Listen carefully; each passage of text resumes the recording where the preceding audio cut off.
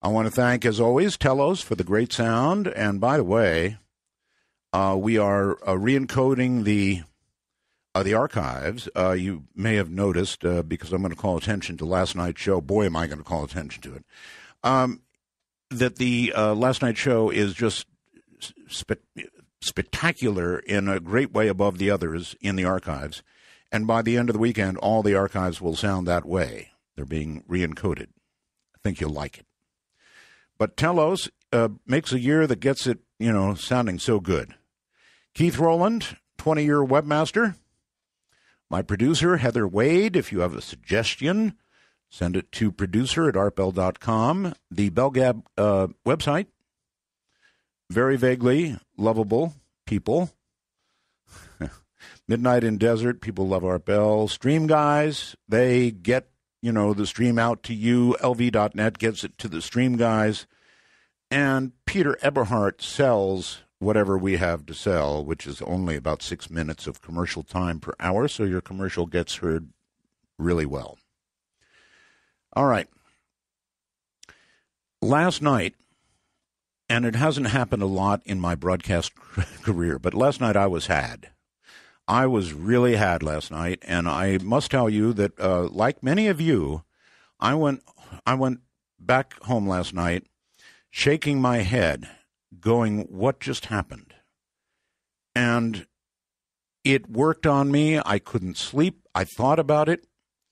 I refer now to Blanche Barton, my guest last night, the high priestess of the Church of Satan, the chair mistress of the Council of Nine, Anton LaVey's lover, partner, the mother of his child. All about Satan.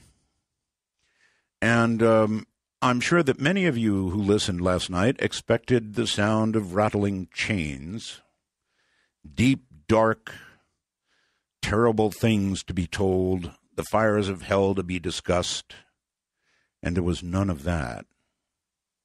Gee whiz, Blanche Barton was, what can I say? She was articulate, smooth as silk. Blanche Barton was intelligent, extremely well-spoken, and it didn't hit me until I did something I almost never do. I sat down and actually re-listened to last night's show.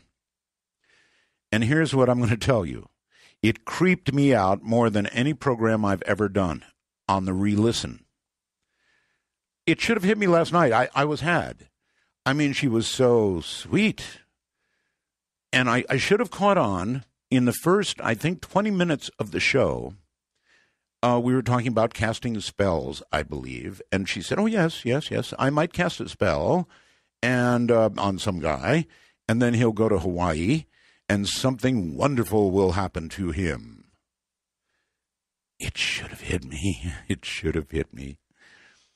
You don't sell Satan to people with chains and blood and fire and damnation and hell.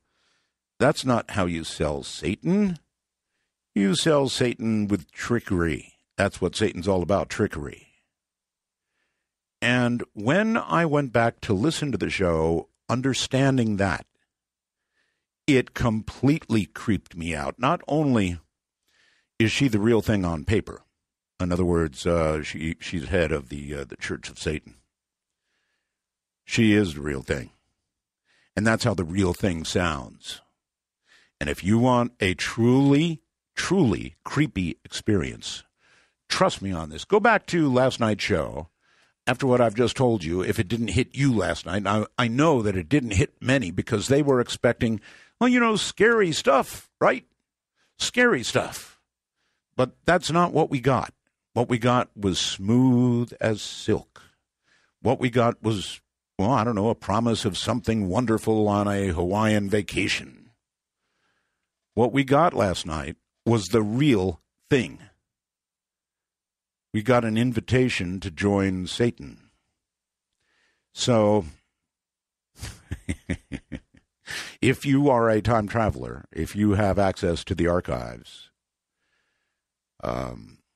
well, here's the way I thought of her. In fact, do you remember during the show, if you heard the show, I asked her if she was an attorney. She said no. But boy, she sure did sound like an attorney. In fact, she sounded like, to me, the counsel to the devil. Last night I was had. Roman in Indio says Art, she was articulate, alluring, enchanting, and seductive. Yeah, that really about sums it up all right. And it hit me like a brick. You can't imagine how it hit me. Maybe you can. I don't think you can. I suddenly realized, well, where was the scary stuff, you know? I was reading people's reviews, and they were saying, gee, that wasn't scary. But if you go back and you listen to it now, I absolutely guarantee you will understand what you're hearing, and what you're hearing is the real thing. That was Satan's counsel. That's what that was. That's my own opinion. She was Satan's counsel, and she was very, very, very good at what she did. And if that doesn't shake you and rattle you and go down and tempt your soul. All right, so we have another show for you tonight. It's going to be a good one. Andrew Basiago is here. Andrew is a lawyer from Washington State. He holds 6 academic qualifications, including degrees from UCLA and Cambridge. So no lightweight, that's for sure. He was participant in 2 secret U.S. defense projects. In the early 1970s, he was a child participant in a DARPA project called Pegasus. That was the first U.S. time-space exploration program at the time of the emergence of time travel in the U.S. That's right, time travel in the U.S. defense technical community. In the early 80s, he was a young adult participant in the CIA's Mars Jump Room program, which used a revolutionary transport technology to put a human presence on the red planet. Today, Andy is waging a truth campaign to reveal his experiences in these programs to all of us so humanity can understand the true extent of technical development on our planet and the true history of our activities in outer space. On tonight's show, we, however, will focus on Andy's experiences in the DARPA project, the project called Pegasus. Andrew, welcome to the program. Howdy, Art. It's good to be on with you after all these years. I think I've probably waited 15 years because I've got some critical information for you about time travel and, in fact, a quantum bombshell to drop tonight that I've been saving for you as a gift, really, for all of the great reporting you've done over the years on time travel. A quantum bombshell.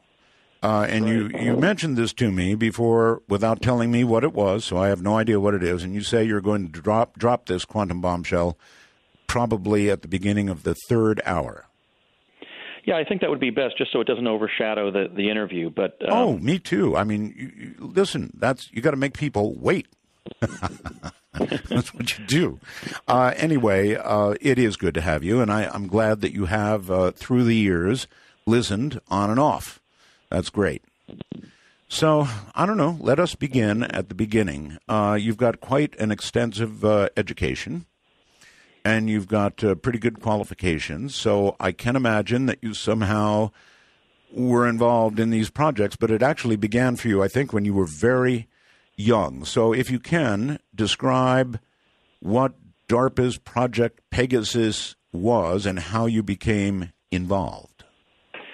DARPA was a classified defense-related research and development project under the Department of Defense. Specifically, the coordinating agency was DARPA, the Defense Advanced Research Projects Agency. Mm-hmm. But there was multi-agency development, and the primary defense contractor involved from the private sector was the Ralph M. Parsons Company, one of the world's leading engineering firms.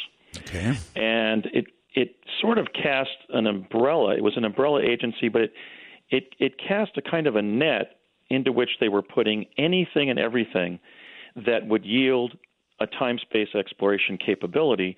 And by 1970, they had already reduced to practice, essentially, 8 different modalities of what could broadly be categorized as or classified as time travel, from psychic time travel involving conventional remote viewing, all the way into different forms of physical time travel. So I want to be perfectly clear that I'm not sharing a tall tale. I'm actually revealing something very significant, which is the true history of the development of time travel within the U.S.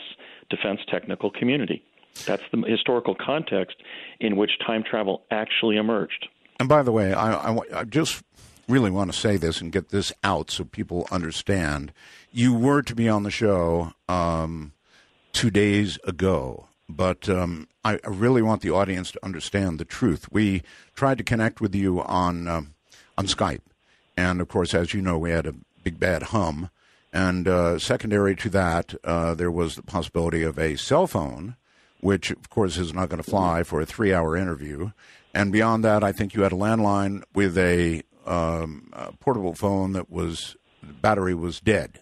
So we didn't have any choice. People think that we did this on purpose. Some people, I think that, Andy. And so I just want you to verify for everybody that is exactly what happened.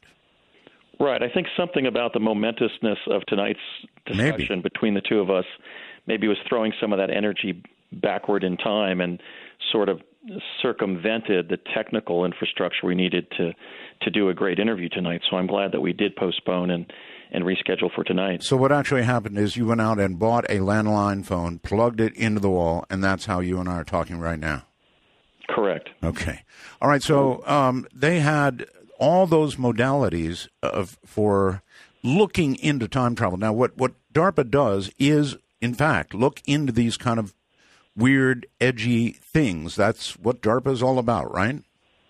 Right. DARPA's legislative mandate from the United States Congress is to prevent military surprise. So ultimately, or initially, I should say, the time travel project began after the famous July 1952 overflight of our nation's capital by 9 extraterrestrial craft that were clocked at Langley Air Force Base at traveling at 7,000 miles per hour, which exceeded our flight capabilities, our jet aircraft capabilities of that time. Sure. But those extraterrestrial crafts. Now, this sighting was reported on the front page of the Washington Post. Oh, actually, people can go back and you can get a front page picture of the Post, and you can see these UFOs or whatever they are, just as you described, going right over the Capitol. That's a fact.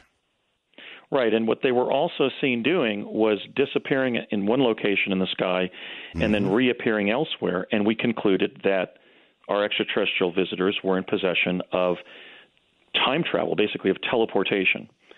So my late father, Raymond F. Basiago, had been working at Okanite Company in Paramus, New Jersey.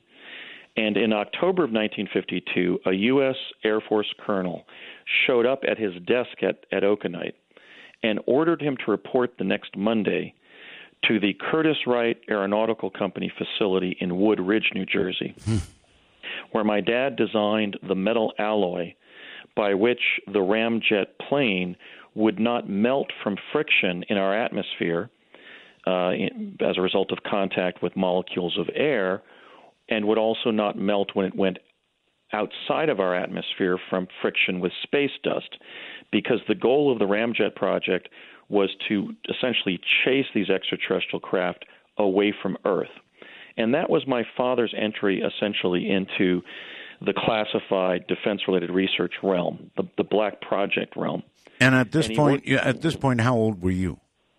Well, in the 50s, I had not yet been born. I was born on September 18th of 1961 as the youngest of 5 children. So my father married in 1955 after 3 years at Curtiss-Wright. And then he entered a very creative period of his career that's essential to understanding how Project Pegasus fell together. Okay. He was working from 1956 to 64 after leaving Curtiss-Wright.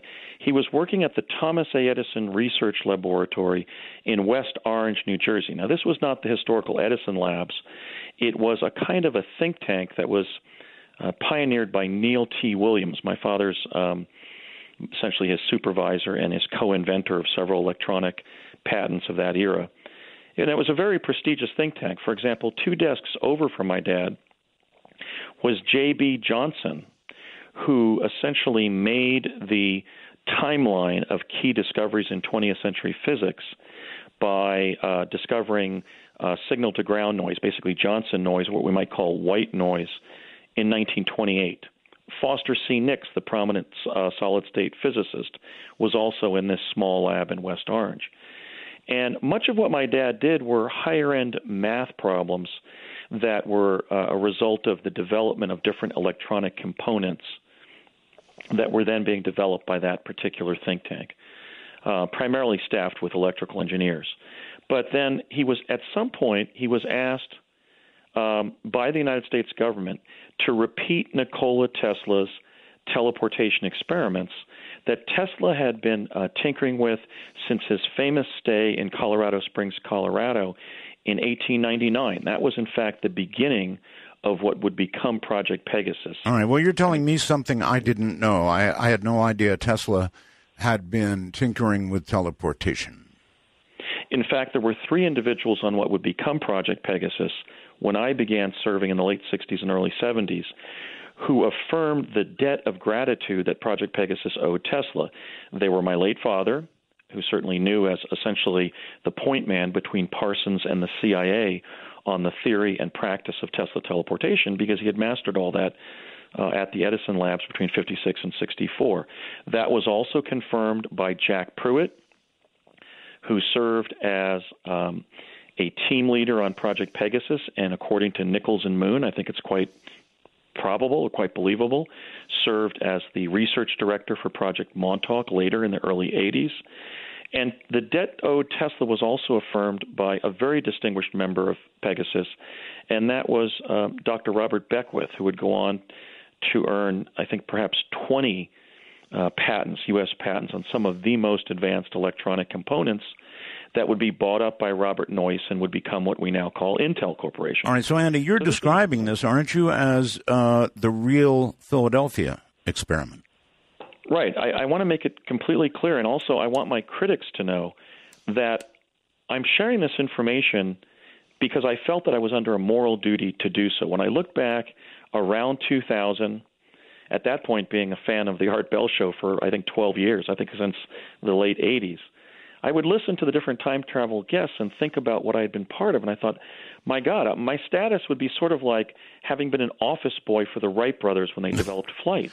I mean, I have the inside account. This was the project in which time travel was actually developed. Now, there was a Philadelphia experiment, but the one that we know is a cover story that was scripted by the Office of Naval Intelligence to de-link the 3 critical connections, between the 3 elements, namely Tesla, teleportation, and the Los Alamos physicists. What would become Project Pegasus and the real Philadelphia experiment was the secret twin of Project Manhattan, the atomic bomb project. And some of the same individuals who worked on the bomb were quietly working with time travel for 25 years, so that by the time I entered Pegasus as a child participant in the winter of 1968, Tesla teleportation of human beings through vortal tunnels in time-space had been successfully reduced to practice. Question for you. I, of course, had a number of interviews with regard to the Philadelphia experiment, and some of the technical details were revealed. And I'm recalling rotating magnetic fields and all the rest of it. And it does, frankly, Andy, sound an awful lot like the same kind of technology that one might imagine could be applied to travel in time. Yes, but the story that has been propagated is a cover story.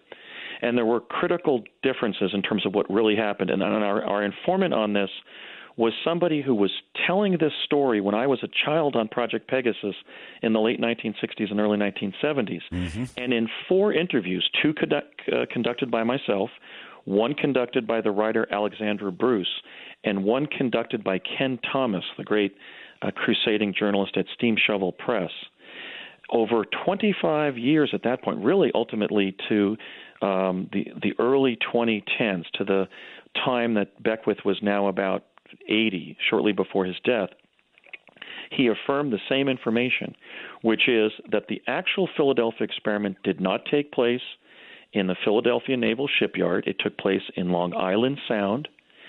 It did not involve the Eldridge, and it involved a ship called the Martha's Vineyard. Okay. It was not an experiment into radar invisibility of the Eldridge. It was an experiment into Tesla teleportation of the Martha's Vineyard after the Nazi Navy began chaining ordnance to the bottom of the Atlantic Ocean and presenting a military threat to our ships at sea. It did not result in multiple sailors being fused in the deck of the Eldridge. It involved the death of one sailor who, when the ship went back not to Norfolk, Virginia, but to Newport News, Virginia, was falling through time-space and was impaled on a column that supported the splash cowling of the Martha's Vineyard. And here's the critical connection. Inside the captain's mast of that ship, the Martha's Vineyard, was not Albert Einstein, as some have speculated, and was not John von Neumann, as was part of the cover story that was propagated, but were the Manhattan Project physicists J. Robert Oppenheimer and Dr. Edward Teller, and I can say that I met the latter during my childhood experiences in Project Pegasus. So we've gotten the gist of the fact that there was an important time travel experiment, or an experiment that accidentally yielded a teleportation capability, but it is a false story. It is naval disinformation. The actual Philadelphia experiment is such as I just described. Wow. And all of this information came to you from your father? No, that particular information was it was the content of frequent soliloquies delivered by Dr. Robert Beckwith at lunch in Albuquerque when we were sharing a meal with our colleagues on Project Pegasus. Individuals like the science director of the project, Dr. Harold Agnew, when he was the director of the Los Alamos National Labs. Teller was sometimes at lunch. I remember several lunches that Dr. Ivan Browning attended when he was the director of science and technology for CIA. Beckwith was obsessed regarding the real Philadelphia experiment, and he was constantly correcting those present so that they had the critical facts of what had happened, and hence the critical debt of gratitude that Pegasus owed Tesla. For Dark Matter News, I'm Leo Ashcraft. UFO watchers are in a tiz over the discovery of an ancient skeleton with an elongated skull that resembles an alien. The humanoid skeleton was unearthed from a site known as Russia's Stonehenge, and it's being heralded as proof that aliens visited Earth thousands of years ago. However, archaeologists don't share the same view as alien hunters, insisting that the skeleton belonged to a female from a tribe that used to bind the head to make it grow out of shape. Read the full article at artbell.com. NASA's one-ton Curiosity rover landed on Mars 3 years ago. As the car-sized rover touched down on the Martian surface, it ushered in a new era of planetary exploration on Mars. But it was also the start of something else. Curiosity's sardonic Twitter alter ego, known as the Sarcastic Rover. The Sarcastic Rover parody Twitter account came into being on August 6, 2012, the night of the famous 7 minutes of terror landing that brought Curiosity to the Martian surface. Sarcastic Rover's brand of science-minded wit was apparent from the moment it arrived on Twitter. Sarcastic Rover acts like any of us would after being sent to Mars. It's kind of upset, a little lonely, and it wants to make fun of everything. The parody account resonated with people immediately. The account attracted some 7,000 followers during its first night online, according to Jason Philitrault, a screenwriter and the mind behind the Sarcastic Robot. Sarcastic Rover now has about 134,000 followers 3 years into Curiosity's mission. A researcher thinks a possible secret doorway hiding within the walls of King Tut's tomb could hold the biggest archaeological discovery ever made. A detailed look at high-resolution scans of King Tutankhamun's tomb might have revealed hidden rooms, according to a noted Egyptologist. And if true, he said it could be the biggest archaeological discovery ever made. Nicholas Reeves, a residential scholar at the University of Arizona's School of Anthropology and former curator of the British Museum's Department of Egyptian Antiquities, scrutinized scans taken by art replication specialists Factum Art in 2014. He wrote in a study published last month that these scans provide immediate, desk-based access to the smallest iconographic detail and brushstroke of the KV-62 scenes, KV-62 being King Tut's tomb. Reeves' study, published online by the Armana Royal Tombs Project, a project he founded in 1998, reveals that after cautious evaluation of the scans, he believes that there are 2 previously unknown, untouched doorways. Reeves said that the implications are extraordinary. If digital appearance translates into physical reality, it seems we are now faced not merely with the prospect of a new Tutankhamun-era storeroom to the west. To the north appears to be a continuation of Tomb KV-62, and within these uncharted depths, an earlier royal interment, that of Nefertiti herself, celebrated consort, co-regent, and eventual successor of Pharaoh Akhenaten. Witnesses say 3 people were performing an exorcism in a Texas public park. Started getting louder and louder and louder. I think she was on the ground, and they were standing over her with hands on her, screaming, "Satan, I demand that you depart. You've been," and it just went on and on and on.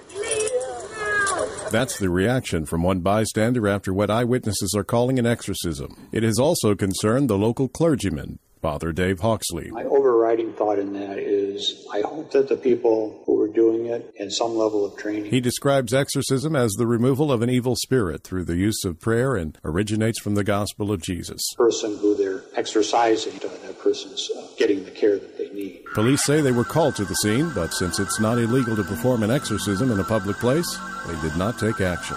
No injuries were reported. He says, what we know, or think we know, about the Philadelphia experiment is not accurate. I listened, of course, years ago to Al Bielek describe technical details of the Philadelphia experiment, which you now say was kind of cover for what was really going on. Is that fair?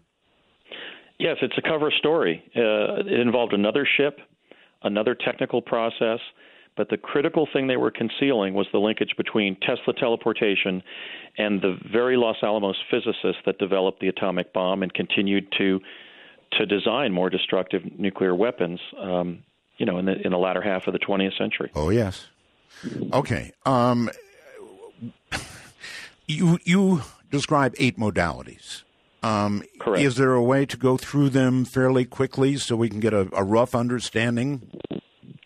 Yes, especially if we conceive of it as a spectrum with, let's say, psychic time travel on the left, and then what I call physio-virtual kinds of time travel in the middle, and then into the physical forms of time travel.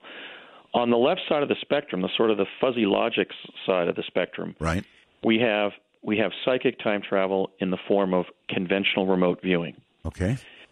I can correct the historical record on that. Ingo Swann often claimed that remote viewing began at SRI in 1972. Right. However, I and my childhood colleagues, I like to say that we were small mediums at large. We were doing conventional remote viewing for the Office of Naval Intelligence no later than the fall of 1969. And in fact, we were tasked, and it makes sense why we were, because John McCain's father was then the commander of the entire Pacific Fleet of the United States Navy. We were asked to determine whether Lieutenant Commander McCain was in the POW compound known as the Hanoi Hilton, right, and if so, where he was in the building. I imagine they either wanted to bomb his location or maybe extricate him from that location. Okay, the very typical target for remote viewing. Right. We were doing conventional remote viewing for the United States Navy. Then they began manipulating our environment, or at least our perception. One of the things they were doing was spinning us, and by spinning us, inducing out-of-body experiences. During one of those OBEs, I came to a mechanical limit beyond which my consciousness could not go any farther. When I described that machine or that limit to the astral plane, this was a direct quote from the lady from DARPA who was debriefing me. Yeah. She said, "Others have described it. We think it's the technical infrastructure that's propagating the hologram that we find ourselves in. We're calling it the Matrix." And this was upon me returning to my body from an induced OBE, induced by being physically spun clockwise on my back beneath a spiral image on the ceiling at 33 rotations per minute, which is certainly a curious number in many ways. The Masonic connection, the connection to the recording industry with the 33 RPM records. But we not only were going out of body, but when I reached the physical limit of those OBEs one time, that's what the debriefing lady from DARPA said. And this was, 29 years before the production and release of the Matrix trilogy by the right. I can clearly see how the spinning you talked about, the physical spinning, could lead to an alternative, altered state, I guess. Yes, and that was what I call astral time travel. They deracinated our minds almost in a shamanic way, a very tribal way, and we left our bodies and went elsewhere, and then we were questioned about where we went. Got it. So that, again, is very fuzzy logic time travel. All right. We have a long way to go to get to 8 modalities here. Okay. Now, then in fall of 70, well, they actually started some of the physical time travel first, but let me stick within the logic of the spectrum that I'm describing. Sure. Okay, then in fall of 70, they took us to the general manufacturing company, the map-making facility of Standard Oil, which was then in, I think it still was until very recently, in Convent Station, New Jersey. Okay. And there they had a device called a chronovisor. A chronovisor is an electro-optical device that propagates a hologram that is so dense that it has the effect of lensing a non-local event into the laboratory, an event from what we would call the past or the future. If you stand away from the hologram, you can see something going on inside this cubical field of light generated from a crystal array in the ceiling that has either happened in the past on some timeline or has happened in the future on some timeline. So being able to watch the future or the past, was it actually controllable? Could you design what you would see, or was it random? Well, the chronovisors were still experimental when I was brought into the project officially in fall of 1969, the beginning of my third grade year.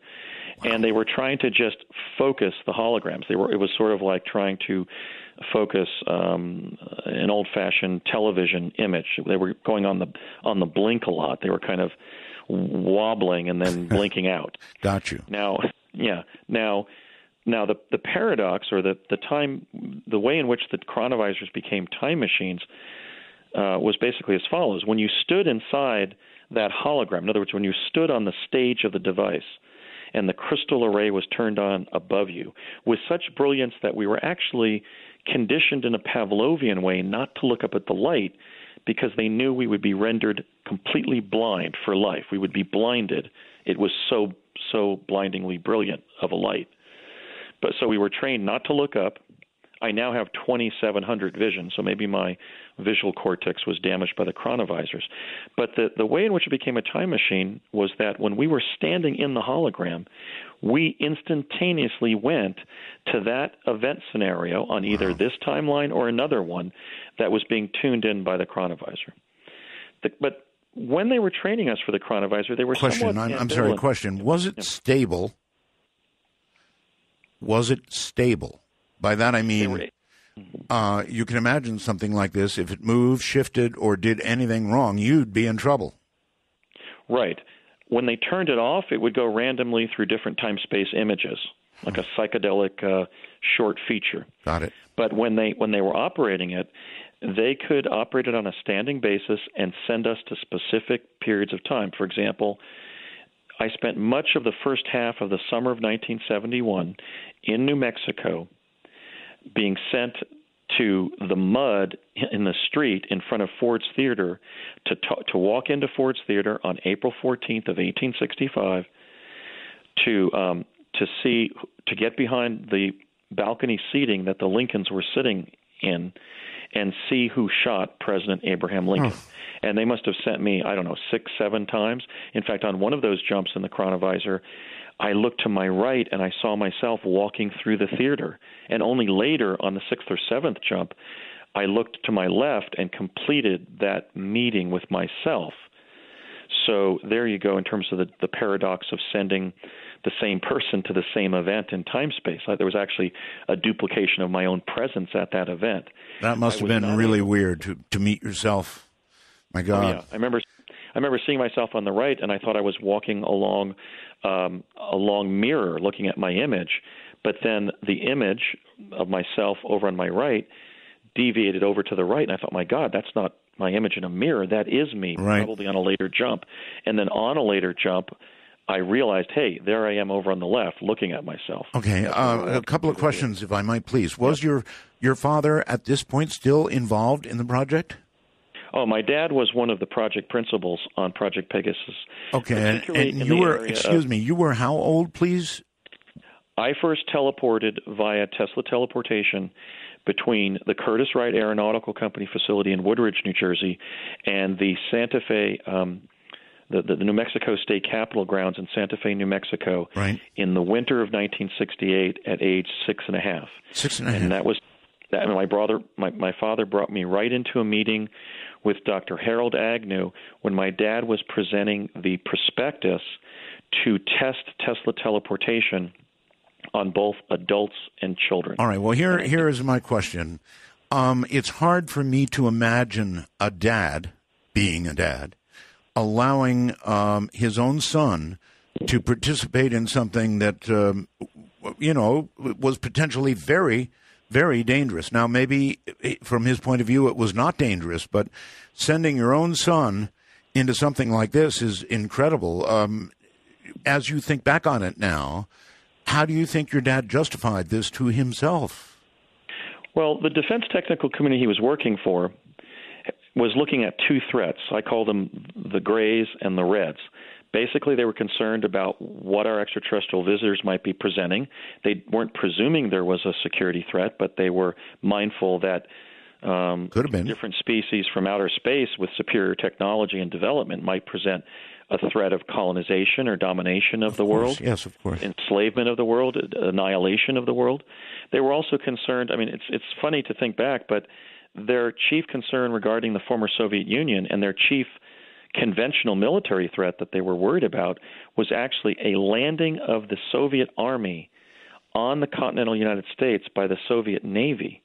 So that was the background in the field he was working in. But personally, my dad commented one time when Raymond Kubik, his supervisor at Parsons, flew to New Mexico rather than teleported there to meet us during the summer of 1971. And he said, Ray doesn't think that any of us should be teleporting. He thinks that the dangers haven't been worked out. Sure. But I think it's clear that the dangers have been worked out. And, involving you, Andrew, every time human beings have gone to a better world, like let's say left their island after they exhausted the local fishery or went to another area of the forest to find happier hunting grounds, even if they had to ford an ocean or a river, let's say, it's very human for humans to have put their children on their shoulders and gone with them into that future realm, that future environment. True.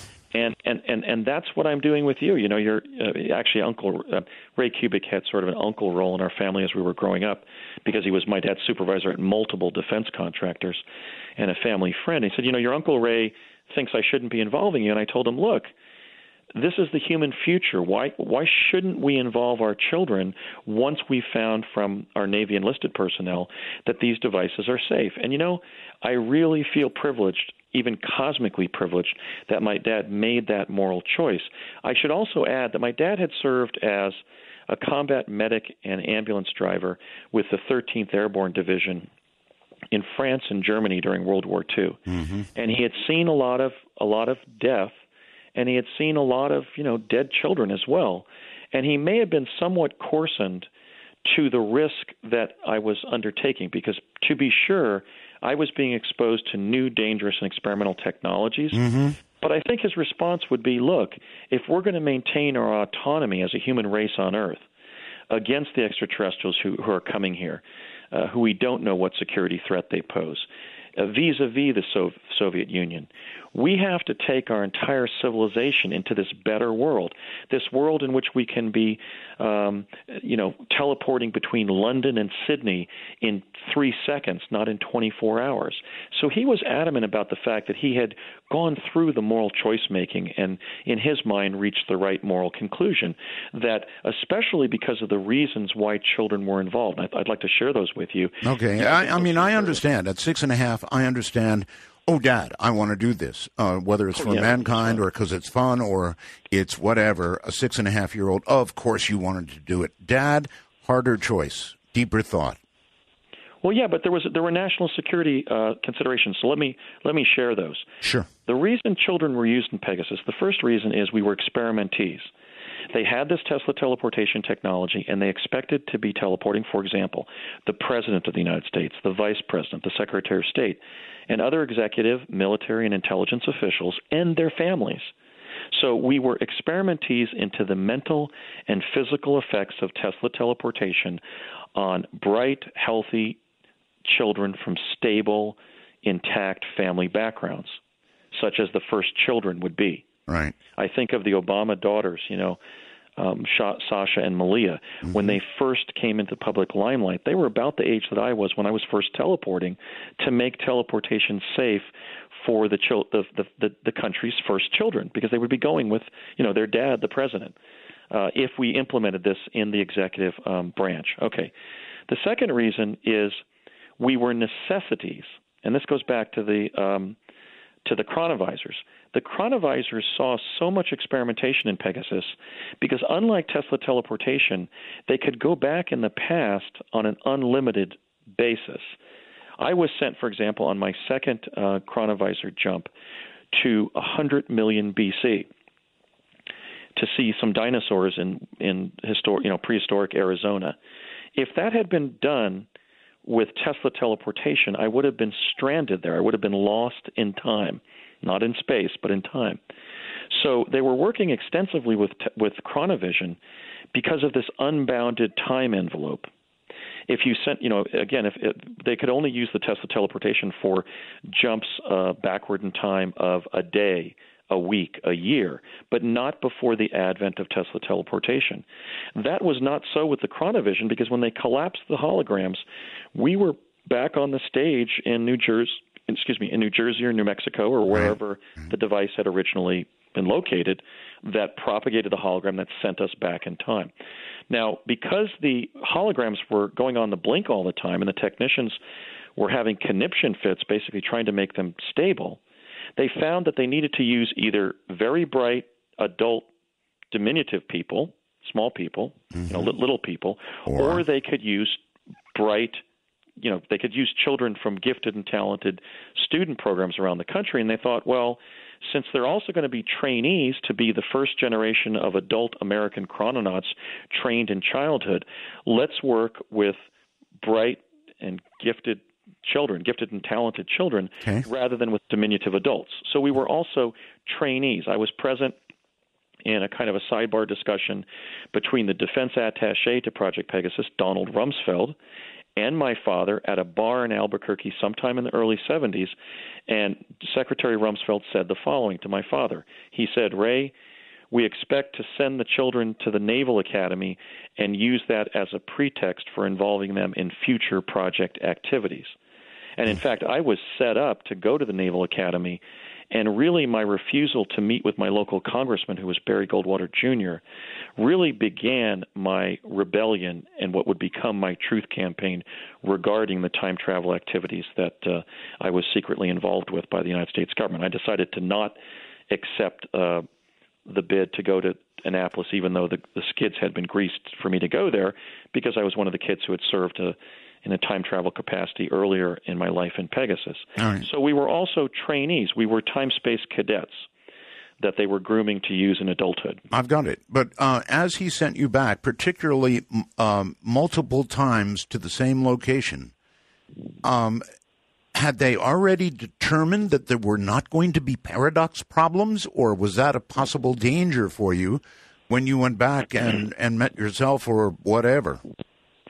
No.